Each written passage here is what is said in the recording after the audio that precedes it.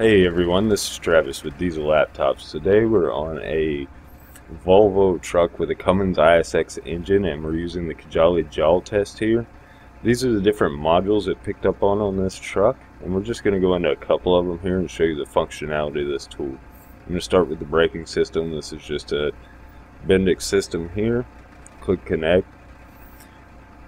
Anytime you see this please wait, that's connecting with the Jaltest link to the computer, and then connecting is going from the truck back to the Jaltest box here.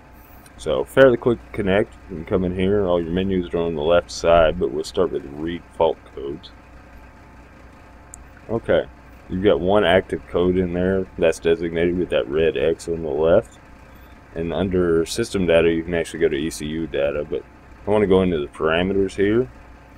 And these are some different things here you can actually change. Under the monitoring tab, this is where you're going to find your live data, so you can actually view parameters on it, or you can do it in a system display. The system display is kind of nice. It's the same parameters you'd see the other way, it just kind of puts it in a picture format for you there, a little easier to read. And we'll check mark to go back here, and we'll actually go into the live data so you can physically see the parameters. And you can narrow these down if you only wanted to see, 4 or 5 of them, but for the video's sake, I'm going to go through all of these. And it's a couple pages of them here, so we'll just scroll through, let you take a look at the different parameters. And one more page here. Okay. I'm just going to back up here. And actuate, this is where you can come in here and you can test some different components. Some of your different lights, your modulators test, things like that. System check, that's going to be your wheel speed test. Of course, you've got maintenance for your resets. And configuration and operation data. This operation data is kind of neat. You can look at the events for your DTCs here. We'll just click this check mark. And give it just a second to read. Okay. And as you can see, it gives you a little bit of information here when things occurred. Okay, we'll disconnect now. And I want to go into the engine. It's fairly quick to connect again with the engine. It's just going to find that box and then find that engine ECM here. And the neat thing about this tool is everything's laid out the same way, so the menu system's going to look the same here. We're going to go into read fault codes.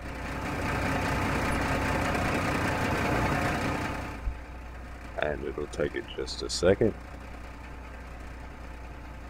Okay, as you can see, we've got one active code here for coolant level. This tool actually has built-in service information, which is kind of nice. It does come in an extra fee a year, but I just want to show you this and what it looks like. It's just going to give you your step-by-step there, a couple things to check. I'll scroll through it, and of course down there to the end to verify that you've solved the problem. Okay. If you buy through Diesel Laptops, we actually have our own service information in here as well. It's included with the kit, so that's no extra cost. I'm going to find this code again. I think that was 197. Yes. Okay. Minimize this and find code 197 here. Here we go. Okay, it's loading up. Alright, as you can see, you've got your wiring diagram up here. It's going to give you a little bit of information about it. And then down here you've got some troubleshooting steps as well. And this is through the knowledge-based program. The next one I want to show you is DTC Solutions. This one will just kind of point you in the right direction. I've already pulled up Cummins and the ISX here. And this will give you, just some quick information there on how to make the repair. Okay. Back to the Jaltest unit here. We'll accept this, and I want to go to system data. Is going to be your ECU data. I want to show you what this looks like here. Alright, we can scroll on down, give you some software versions, things like that. Parameters, here's where you can get in here. This is going to be your good stuff. You can change your max speeds, cruise control parameters, idle speeds, PTO parameters here. And then under monitoring, this is going to bring us back to our live data. Okay, and as you can see, 248 parameters here. We can narrow these down if you wanted to see just a few, just like you can any of the other systems here, but I'm going to scroll through a couple of these. I'm not going to go through all 31 here, but I'll give you a look at what all the parameters look like. Okay, we'll back up.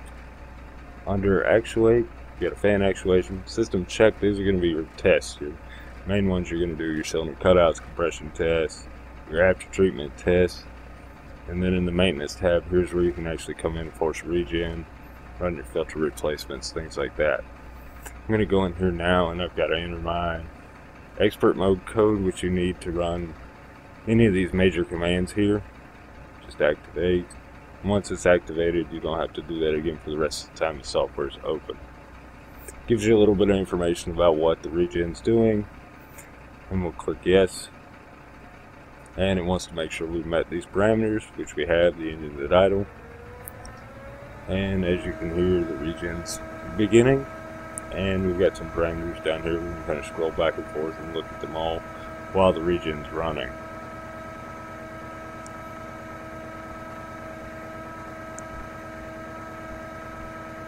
Okay. I'm not going to sit here for the full length of the regen, so I'm going to cancel this out for just a second. But you can graph it out too as well if you need to view these while it's going.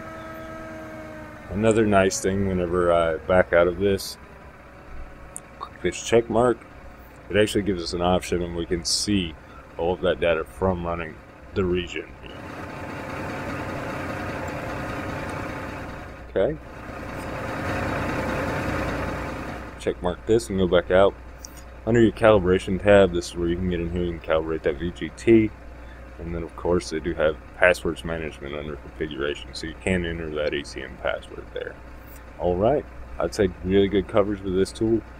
Thanks for watching.